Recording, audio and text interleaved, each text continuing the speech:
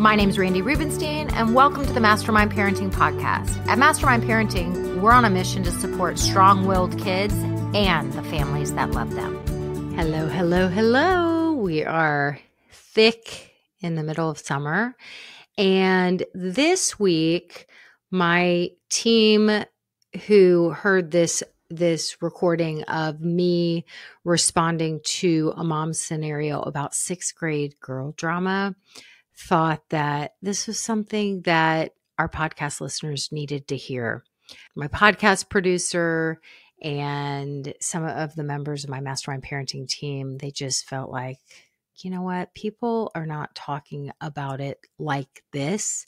And if you are the mom of a girl, especially a tween girl, or you're sort of just dreading those tween years because you watch the movie Mean Girls and you know it's coming. You know it's coming. And for many of us, we start to experience little snippets of it when our girls are in, second and third grade sometimes. So this was a mom who was distraught about her sixth grade daughter.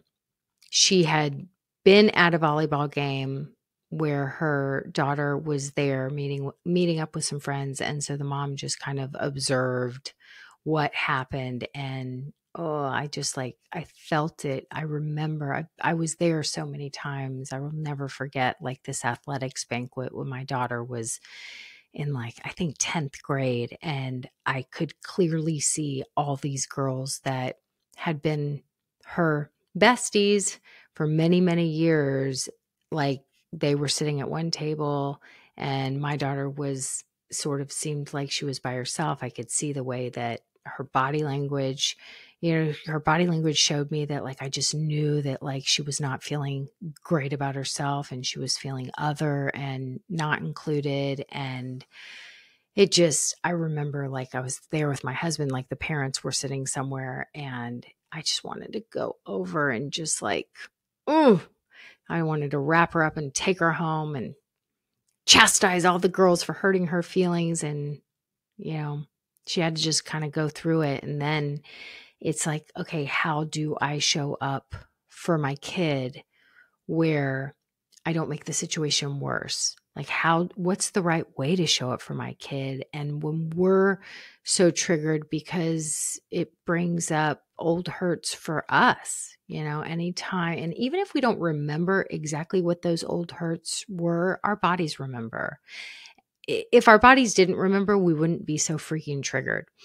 You'll have to excuse the audio quality because we use this cool app so that basically I can give people that I work with coaching sort of 24/7 in between our coaching calls, our regular coaching calls. And so when I have a mom who is really distraught, she comes and she, lets me know what's going on. And then I'm able to sort of help her through it in real time. So that's what we're sharing with you this week. And I hope that someone out there says to yourself afterwards, I really needed to hear this today.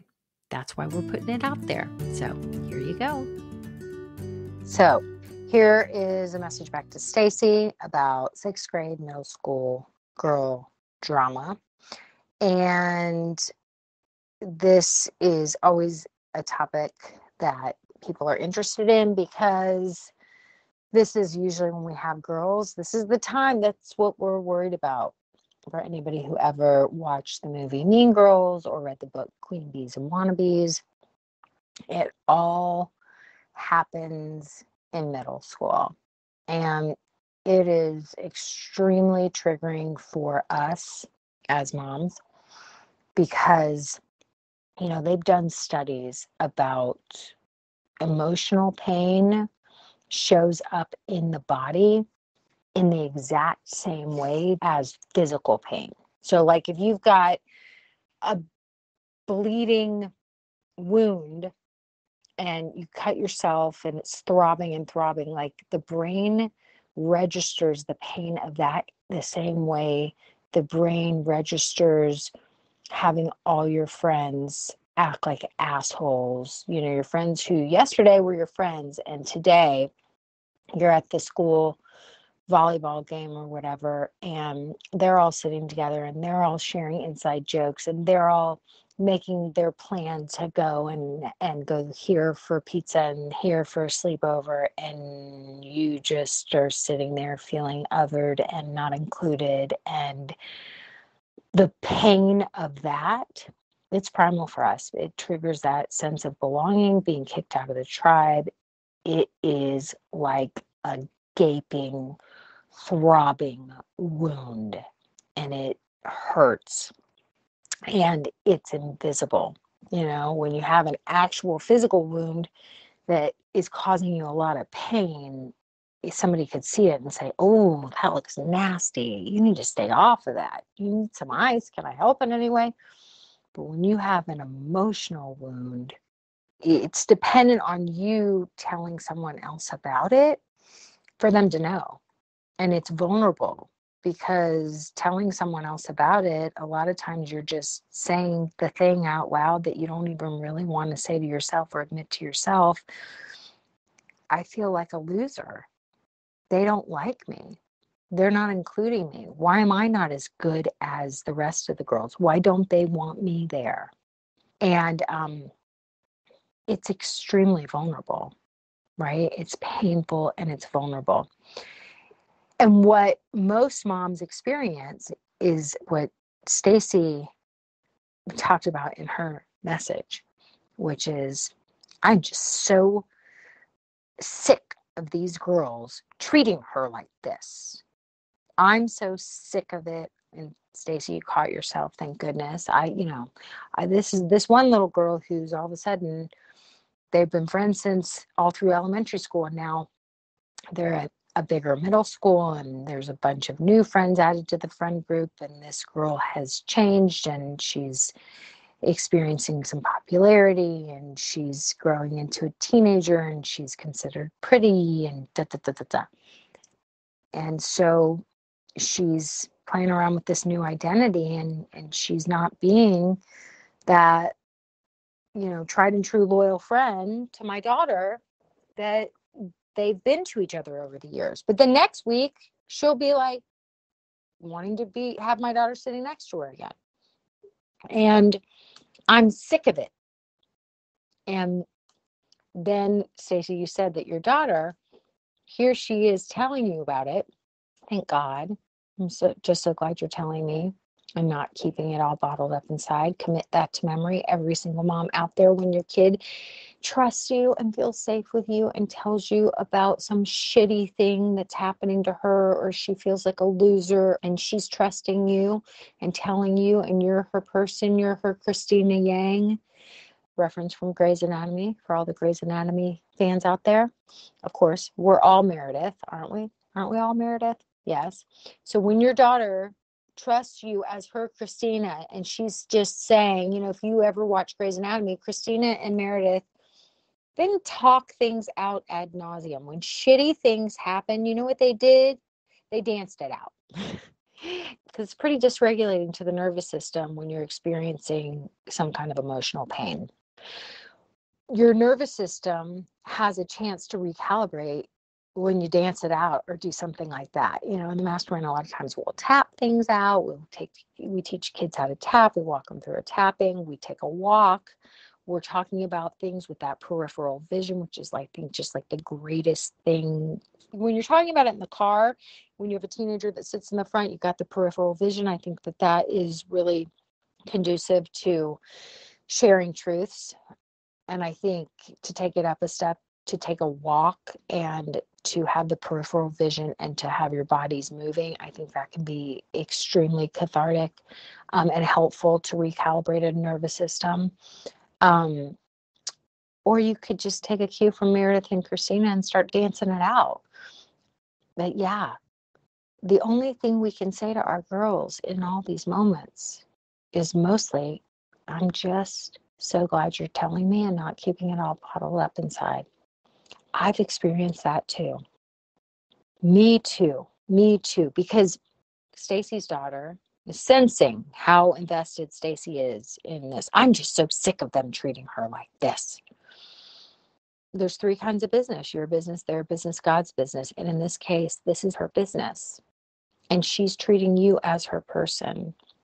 And she senses that you're up in her business on this. And so she's saying, I don't want you to hold it against her. And this is something I've heard many, many times over the years. Many articles, many psychologists have talked about this, how teenagers are scared to confide in their parents because they're worried that when they make up with the friend, we'll still hold it against the friend. And when we're dealing with teenagers, they're all going to be shitty at one point or another to each other.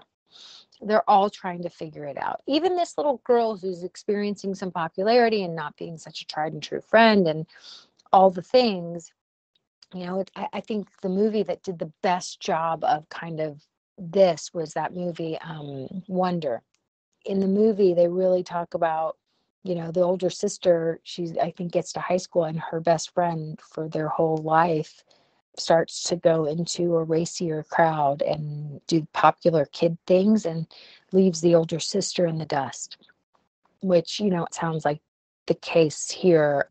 And I think the movie does such a good job of, at the end, the friend comes around. Like, she's just a kid too, And a lot of times, I'll tell you, the kids that work real hard to be so popular, they're looking for something that they haven't necessarily gotten at home. I know, I was a popular kid. I worked hard to be a popular kid. I was going to create my own social dynamic out in the world in a sense of belonging that I didn't really feel I had at home. Popularity is real hard work. And saying, I don't want you to hold it against her. And don't tell dad. I don't want him to hold it against. She's basically saying, I just want y'all to be my people. I'm just so glad you're telling me and not keeping it all locked up inside. I experienced this too. Yeah. Hard. And where I would say something that I said to my daughter, I remember when she was experiencing this queen bee in middle school, and she was telling me this story about how when they would go to these bat mitzvah parties, they would all dance in a circle, and the queen bee would lock eyes and choose one person to focus all her attention on. And when you were that person, you felt like you were gold. And if you weren't that person, you felt like you were invisible and like a piece of shit. And I said to Avery after we had talked for a while, and I said, the sad thing is that just like you, at one point, this girl was a delicious little teeny tiny newborn baby who got brought home from the hospital and smelled so yummy and had the perfect little fingers and toes. And over the years, somewhere, she received faulty, toxic messaging that as a girl, as a woman, you're more powerful when you're not an includer, you're an excluder. You're more powerful when you use these toxic methods to kind of push other people down to make yourself feel bigger. Where did this, at one time, little teeny tiny baby, where did she get these messages? Like, it's pretty sad, because I can tell you, this is going to be her path. Toxic patterns, toxic relationships, like this is how she's going to continue to feel powerful. And using these exclusive methods, pushing yourself up, pushing other people down, it actually does work in the short term to gain power. It does. That's why people use it. And it always, always catches up with everyone. It always does. Right? It doesn't have the staying power. Like when you're the kind of person that is an includer, that is empowered and strong and is rooting for other people and wants to include other people and comes from a place of kindness and love and fun and joy, it feels good to sit next to you. And that's the long game. Right? Everybody wants to eventually be next to those people, especially once they've gotten burned by the people who are rising into power positions through toxic, exclusive methods. So, as Dad says, the cream always rises to the top. And when you're playing the long game, you just show up as a good person. And unfortunately, it will all shake out. Every single queen bee eventually is taken down. And it's sad for them when that happens. And it will happen. I've only seen it happen so many different times. I just find it really sad that anyone would think that the way they feel powerful in the world is by making other people feel disempowered and invisible and terrible. It's kind of disgusting and sad. So those are the conversations. And then the conversations of, all I know is that we're long gamers, we're includers, and you're an amazing friend. And it's a special seat next to you. And I hope you just always remember that, right? Like anybody that has the opportunity to get to sit next to you, you're a loyal friend and you're a true friend. You're what we call a lifer. And it is a special spot. And I hope you start to use a lot of discernment on who gets those spots next to you. It took me a lot of years to figure out who gets the spots next to me. A lot of years. But I know you'll get there. I'm not worried about you. It really does involve some coaching, but we got to get to a place where they're open to the coaching. And the only way we get there is the me too, I get it. Thanks so much for telling me. This is so important for you to not keep this stuff all bottled up inside. And no, I will not hold it against anyone. You guys are all kids trying to figure it out. Thanks for listening today, guys. I hope you picked up some tips, tools, maybe some baby steps for creating more balance and boundaries in your life. And I just wanted to let you know, if you want to continue moving the needle forward in creating this for yourself, having a happier household, I want you to go to my website and check out mastermindparenting.com. We have 3 beginning programs, and if you need some accountability and more support, then please look for the one that would be a good fit for you. And as always, we're on all the social channels under Mastermind Parenting. On Instagram, it's mastermind_parenting. And, you know, periodically I do pop up on different Instagram lives, Facebook lives, where I give you teaching and coaching, and I love engaging with you live to help you help your strong-willed kids so that they can feel better, because when they feel better, they do better. And I love, love, love getting to know you guys. So thanks for listening. If you like this podcast, please don't forget to subscribe, rate, and review. Super, super appreciative.